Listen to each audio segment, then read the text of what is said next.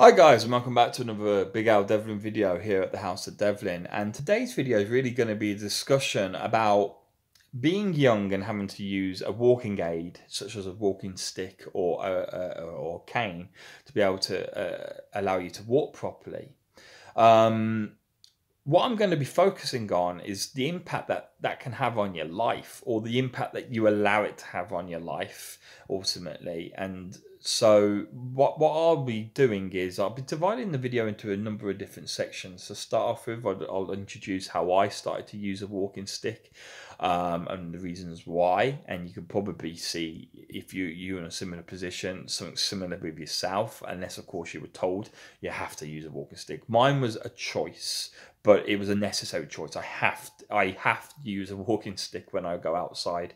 If not, I put my own health at risk, and so that's something I have to accept. But I didn't have a health professional tell me I have to use a walking stick. But of course, you may have been in a position where you had a doctor go, you need a walking stick, and of course, as a result, your beginnings may have been slightly different to mine. But then, of course, once you've got the walking stick, obviously there's a few other things that to consider, and that is really the impact that you believe it might have on your life when you first start using it. For example, I mean, you might think that people think you're more vulnerable, and you might be thinking that people stare at you if you go out in public with it because, well, you don't associate walking sticks with young people. You associate walking sticks typically with old people, and so people will stare or will look, and or at least you think they will, because you're an abnormality, perhaps, or rarity, I think is a better word. Abnormality is such a horrible word, isn't it? I don't know why I use that, but you're a rarity. You're not as commonplace as an old person having a walking stick. Although one thing I will say is, of course, having used a walking stick now for about 6 months, something like that, I have actually noticed quite a lot of younger people using them. So it's actually surprising that there are more out there than you realise, and perhaps people don't notice you as much as you perhaps are initially worried about, but I'll talk about that later. But also I'll be looking at like how it might affect your friendships, or how you think it might affect your friendships, for example, and your sort of everyday sort of life, and of course dating, which is going to be a massive thing for some people, the impact it might have on dating. And of course then at the end I'll be discussing whether it actually does make you more vulnerable, and what you can do about that. Because I'll just say now, I am actually started filming a series on self-defense through the art of Bartitsu. I don't know what I'm going to call the playlist yet at the moment or anything like that, but it'd be very easy to find. It'd probably be called Learning the Way of Bartitsu or something along those lines.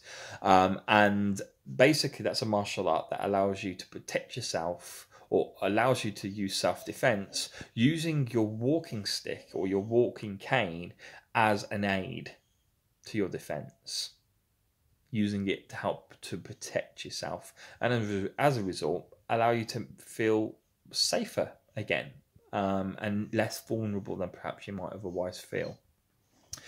So the first section really of this video that I really want to sort of focus on is how I started using a walking stick and the reasons why. When I was 28, a couple of years ago, I was in a very, very, very bad road traffic accident on the motorway. I was stationary in a line of traffic and got hit from behind by a 35-ton truck going 52 or 54 miles per hour, if I remember correctly. He was going over 50 something miles per hour anyway. And as you can imagine, it made a right mess of the car, myself, and unfortunately my girlfriend as well, who was in the passenger seat. Now my girlfriend was put in a wheelchair by the accident. And although she's not 100% dependent on the wheelchair, she is outside of the house 100% dependent on the wheelchair. But inside the house, at least she's, after 2 years, is able to get up and around and about the house without her wheelchair. She might have a walking aid, to help her do certain things, like in the kitchen, for example. She does have like a seat on wheels to help her out and stuff. So she's in a much worse position than me, and I can't imagine. I don't know how she has so much strength, because it probably would have broken me. But I came out with a few of my own injuries, but mine were all related to the well, apart from my partially paralyzed thumb. All my injuries, really, long term injuries, that is, came from the blow to the back of my head. I had a massive blow to the back of my head, and it gave me things like amnesia. I suffer from amnesia, short term and long term memory loss, and a few other things. And of course, what has caused me to now use a walking stick, a sort of sporadic, intermittent loss of balance. For some reason, I just every now and then lose my balance. Basically, the physical experience of me losing my balance is just suddenly the world or whatever, the room or whatever, will start spinning. It will physically look like it's spinning, like you've had a really bad hangover, like a lot of vodka the night before, that kind of spinning, and you'll lose your proprioception for a short period of time. A proprioception is the sense of knowing where your body is without having to look at it. So, for example, if I close my eyes and just move my hand around, and I'm going to touch it with my head, there you go. I knew exactly where my hand was without opening my eyes. That's what proprioception is. It's knowing exactly where every part of your body is without having to be able to look at it. Without it, we wouldn't be able to walk. We wouldn't be able to do anything, basically, because unless we were watching our feet at the time and all the rest of it. Okay. But I tend to, for some reason, I seem to lose that ability. It's like I don't know where my hands and my feet are, and it only lasts like a second, two at tops. But I'd say a second probably at tops. But that second is all it takes for me to fall over. Now, when I'm sat down, or when I'm driving, or anything like this, I think I've had this attack ultimately quite a few times, but it's never affected me when I've sat down, because of course I don't fall over. It doesn't affect my ability to do anything else apart from, as I say, my balance. Really, it affects my ability to stay on my feet. But when I'm walking or standing, when it hits, I'm almost guaranteed to fall over, unless of course there's something nearby that I can grab to stop my fall. And even then, there's no guarantee, because of course, as I say, I lose this sort of kind of proprioception. It's kind of like I become like a stiff board, and I just go bang. It's not like I can even put my hands in front of me to deaden the blow to some extent, okay? Because it takes some of your reaction speed away, your reflexes away from you. Now, for 2 years nearly, well, about a year and a half, it was 2 years ago, the crash, just over, and for the last sort of 6 months, I've been using a walking stick. But for the first year and a half, I resisted using a walking stick. I did not want to use one. In fact, it didn't even become in my head a reason or an idea. I just didn't even think of it really to start off with, because every time I fell, I winded myself. I'd fallen on concrete, and things like this, fallen randomly into walls and stuff like, but it didn't really bother me too much. But about a little while ago, I basically, when I fell, I badly hurt my ankle. And then 2 weeks later, I did the same thing and hurt the same ankle again, really badly, just after it sort of started healing. And as a result of it, I was unable to do the sort of things in my life that I was normally capable of doing. Now, that wouldn't be a problem if it was just me who was reliant on me. If I was just responsible for myself, it wouldn't matter so much. I'd just have to live with the consequences. I wouldn't have gone down the lines of thinking of getting a stick, or at least as early on as I did. But the reason why I wanted to get a stick was because all of a sudden, when I fell and hurt my ankle, I couldn't look after my girlfriend properly. Because, of course, as I say, we were very dependent on an electric wheelchair for her to have a mobility outside of the house. And to get that wheelchair out, she needs someone like myself, or another member of family. But myself, I do most of the donkey work, because I see her the most, I suppose. And getting her wheelchair out of the house and stuff was something I couldn't do when my ankle was hurt. And so I thought, hang on a minute, my pride, my arrogance, maybe my vanity. Anyway, whatever it might have been, I think it was vanity to start off with.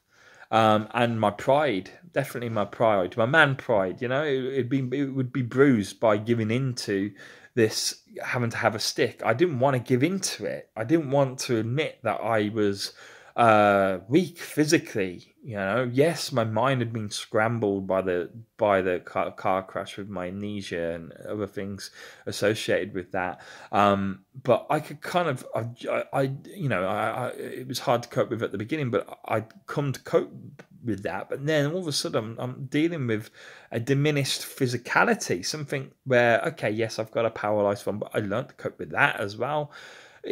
But then another thing, and it just was like, I don't know if I can cope with the idea of having a walking stick, because having a walking stick to me was giving in to this balance issue that I had.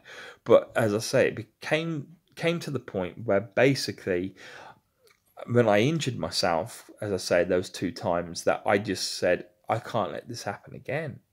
People are dependent on me. I have the responsibilities for other people beyond my own self. My health is important, not only to me, because of course I want to look after my own body, but also it's more so I want to look after those I love. And if I can't do it, then their lifestyle and their life experiences are diminished, if reduced, if not completely removed, whilst I heal from my fall. And if I'd fallen badly, who knows? Mate, I don't know if I'd be able to pick up the chair again if I broke my leg really badly or something. So it's something that obviously then became, the light dawned on me, so to speak, and I accepted that I had to have a stick. I think one of the reasons why I was so resistant to the idea to start off with was not just, as I say, pride as such, but it was also fear. Because I had seen my grandfather when he was still alive. He had emphysema, really bad, and he had 2 walking sticks because he was so weak by the end.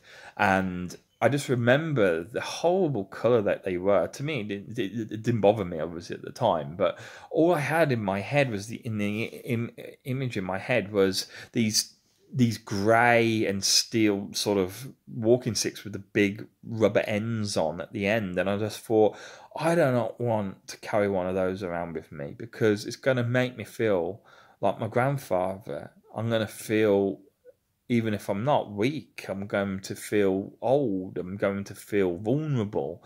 And that stick is like a physical, it's like my own cross to bear, so to speak, in that sense. It would have become worse than a scar,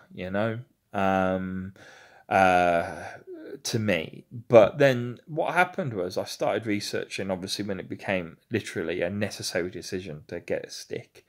I started researching what sticks were available, and I noticed actually there's some really fashionable sticks out there that you can carry around, and people might not even think you got them as a walking aid, that you might just be carrying them because, well, fashion, and so I got a number of sticks actually, which I've done reviews on a couple of them, but I'll do a review across my whole range because I started collecting them over the last few months. I have started collecting them. I've kind of fallen in love with them in many ways, because some of them are pieces of artwork.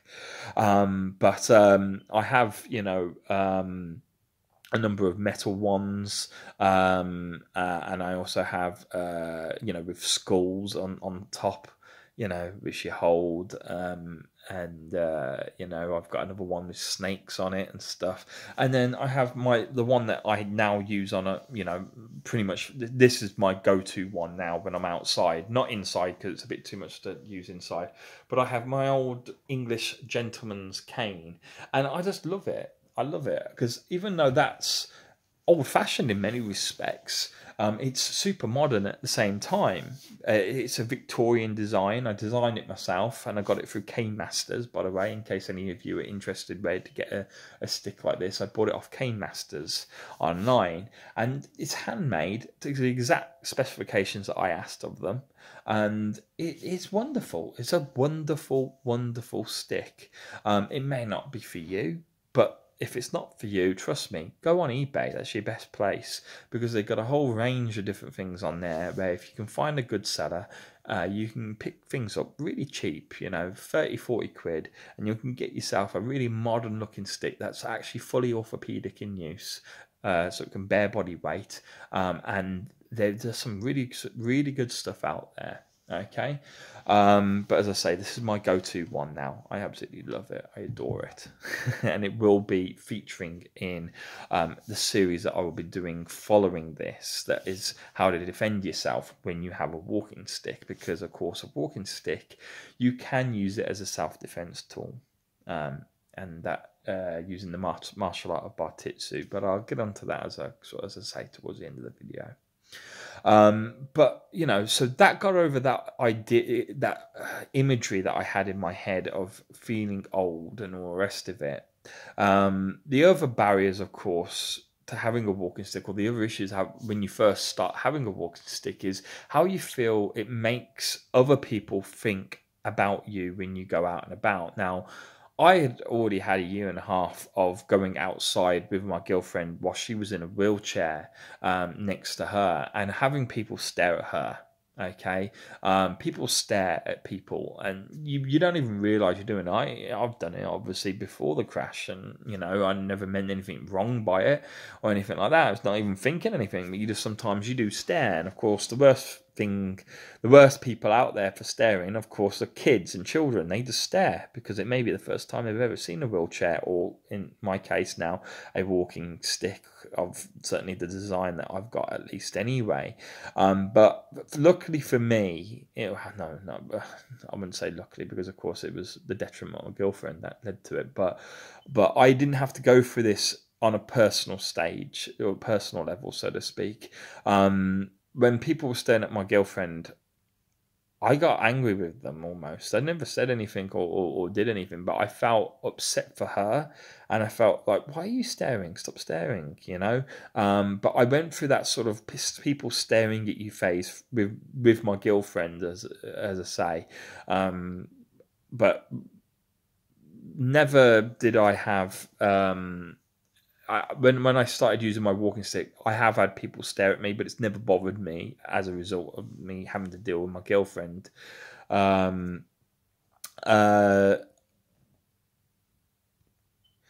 However, though, it is definitely there. It's something you might have to deal with at first, but you quickly get used to that. I know what I mean. Within normally 48 hours a week at most, you'll just get used to it. You'll not even notice people looking at you. And to be honest, with a walking stick, people don't really look at you anywhere near as much as obviously a wheelchair and things like this. It's far less a stigmatization, or just something to, that's not a stigmatization as such, but you know what I mean. It's not something as interesting as someone in a wheelchair, for example, and it's not going to catch people's eyes as much. The thing that you may have now, luckily, obviously, I'm in a very I'm in a long-term, very serious relationship with my girlfriend, and we were in a relationship before the crash, and the crash only strengthened the bond of our relationship. We went through a death-like experience together, and all we cared about was the well-being of the other person. All I kept asking was, how was she? What as little as I could, because I was heavily concussed and I had severe amnesia, in the first few days after the crash. But I knew that her leg was badly hurt, and I kept saying, "Is she paralysed? Is she paralysed? Is she okay? What can I do? I need to help. I want to help," and all that. And she was the same at her end. She was badly hurt, and she was like, "Where's Al? Where's Al? Is he okay? Is he still alive?" Because she thought I died. At the time, she when she first saw me, she was convinced I was dead. Um, but as I say, as a result of that, getting through that and being together through all the bad shit that life can throw at you has only convinced us that our relationship will continue forevermore. You know, we have been through the hardest, well, one of the hardest things that you can ever be asked to go through, and um, we did it with only the other person in our heart. You know, it showed us both that our love for one another was true, and we knew it anyway. You know, and that's why, despite how hard life has been in the 2 years since the crash, we've all still been a bastion for one another.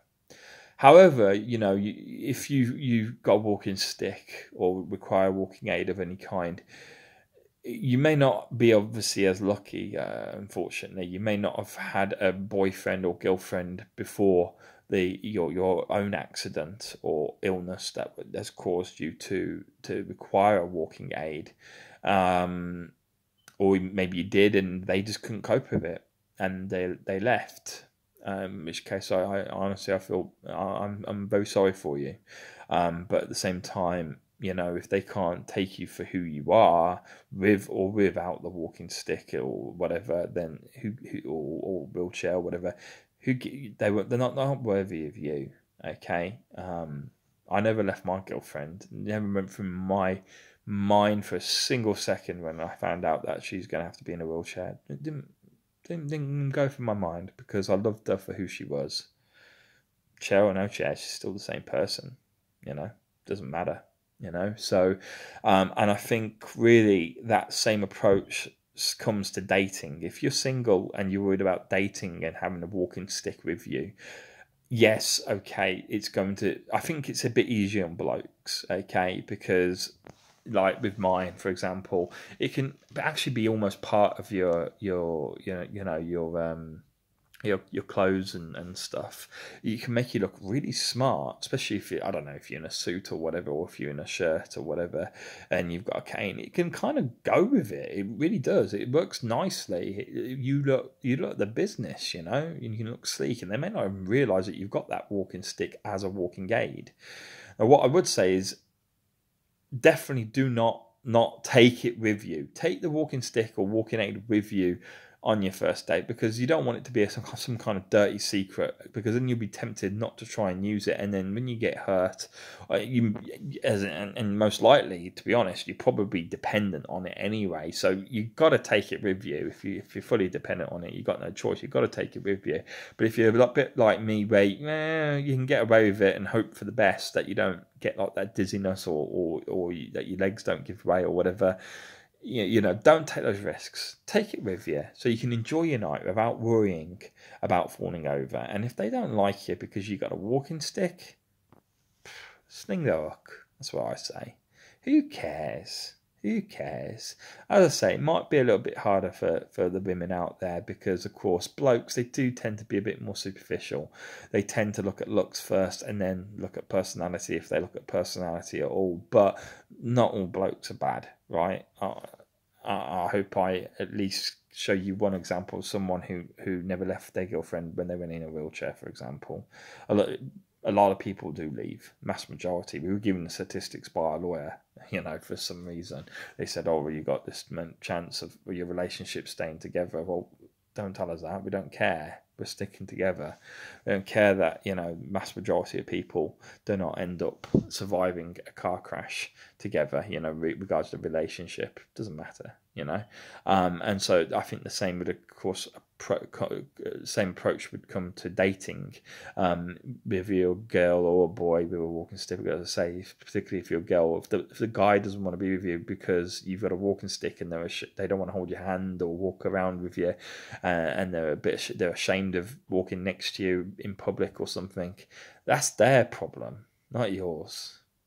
Do not let it bring you down. Be strong. Say, you're not good enough for me. I don't want you, because they ultimately, if you're looking for a relationship, obviously it might affect you. If you're just going out there to have fun and that, it might, I don't know if it will affect your ability to have one night stands and that. I've never been into myself, so I can't comment, but but it might, probably affect that kind of thing. But typically, if you're, most people eventually, when they're starting to settle down, they're looking for relationships, right? And if you want a relationship, you've got to love the person, not the outer image, so to speak. Obviously, it helps if you fancy your partner, and trust me, they'll fancy you whether you got your stick or not, because it just doesn't matter. It really doesn't matter. It's a minor part of you. Okay. And so what I would say is, with dating, it might make things a little bit harder, but don't let it worry you. Okay. The third and final bit I'd say is about vulnerability. Does having a walking stick make you more vulnerable? Well, whatever makes you have a walking stick makes you more vulnerable. For me, my lack of balance, my unpredictable balance makes me more vulnerable, because if I was, despite being, a highly qualified martial artist and all the rest of it, and, despite the fact that I'm training at the moment to try and fight professionally in MMA, mixed martial arts, it doesn't really, despite all that, I do feel that more vulnerable. If I don't have my stick with me, I think if I have to defend myself against someone who's trying to mug me, take my wallet or try to stab me or whatever, it's quite common, especially over here in England. There are a lot of assaults and muggings and robberies and stuff. It's something that, people have tried to mug me in the past, and they've failed because I've stopped them. And now I think, well, if people try to mug me now, would I be able to stop them? Yes, I've still got the same skills that I used to have, but what if my dizziness suddenly attacks during that period of time? Because it does tend to get worse, or it gets provoked, and it gets set off by stress. And that's a stressful environment, being, potentially threatened like that. Well, that makes me feel more vulnerable to some extent. But when I got my stick with me, I don't feel more vulnerable, because I know, well, if I do get dizzy, but I can plant that into the ground. It's only for half a second, and then I'm good again. And what I would say is that really, as long as you've got your stick, you're not that much more vulnerable, if at all more vulnerable, than you were beforehand, unless, of course, you really are very dependent on it. You have to put all your weight on it, and if they were to take away your stick, that you would be completely incapable of propping yourself up, then okay, that's something to consider. But what I would say is, when you've got the stick, as long as when you've got the stick you can move around relatively normally, maybe a bit slower than you did before, but you can walk around relatively normally, then you are no more vulnerable than anyone else. However, the world will see you as more vulnerable. Those who want to prey on people who are vulnerable, the muggers and things like that, like I said, well, they see, who do they see as vulnerable? They see young kids, young teenagers, easy prey, because they haven't really learned how to handle themselves, and and things like this. They see old people as being vulnerable. They see women typically as being vulnerable also sometimes. Women on their own. And on top of this, you've also got people who are disabled. They see them as being vulnerable. And if you've got a walking stick, in theory, you're certainly handicapped, and in some ways disabled. And so in their eyes, at least, you'll be disabled, and so they'll think, oh, you're easy bait, because if I grab your bag or wallet and I run, you're not going to be able to chase me down, which is probably true. But more importantly, the snatch jobs, there's nothing really you can do about that, and there's nothing you would do about it before. But if they come up to you and they threaten you to say, give me your wallet, it's not like you're normally holding your wallet out and say, please take my wallet, please, you've got it concealed normally, then obviously one of the things you've got to consider is that they might come up to you and try and threaten you, because they think you're easy to threaten and easy prey, so to speak. Well, I hope you're not. I mean, obviously, most situations, I'd say comply. If they've got a knife, especially, you don't want to get stabbed. Fuck it, give me your wallet. But if you have to defend yourself, then defend yourself. And And what I'll be doing, guys, is if you do feel vulnerable in those situations, if you feel that you can't defend yourself properly because of your walking stick, or because before you didn't really know much about martial arts and about fighting, about self-defense and stuff like that, then I am doing a martial arts series on the way of Bartitsu, my own adaptation and interpretation of the martial art, which is a martial art that uses, as I say, a cane or walking stick as part of your self-defense. Essentially, it uses your walking stick, your walking aid, as a not as a weapon, but a self-defense implement is probably how I would describe it, because you're not really using it to hurt the person. Most of the things is just keeping the person at a distance, and if they've got a knife, disarming them of the knife with your stick. But it's obviously there also because if they get a swift whack from a walking stick, I tell you what, then they're going to think twice about coming next to you, because it's going to hurt more than a punch. And of course, it has the advantage of range. It keeps your opponent at range, which is very important when it comes to, as I say, people mugging you. If they have a knife on them, then a cane is far longer than a knife. Far, far, far longer than a knife. It's so mine's 38 inches long. Anything over, I mean, if they've got a 12-inch blade, then fuck me, that's basically a machete. You get into machete territory once you get over 12 inches. So, and sword territory, So you probably only got a 6-inch blade on them, and I've got a 38-inch cane. So do the math, right? The advantage lies with you if you know how to use it correctly, and that's what I'm hoping to teach in the videos and my playlist. Well, learn alongside you, more importantly. Because of course it's a martial art that I have no knowledge of myself at the moment, but I will be picking up and sharing with you. Thank you, guys. That's going to conclude this video. Thanks for listening if you got this far, and I'll see you soon.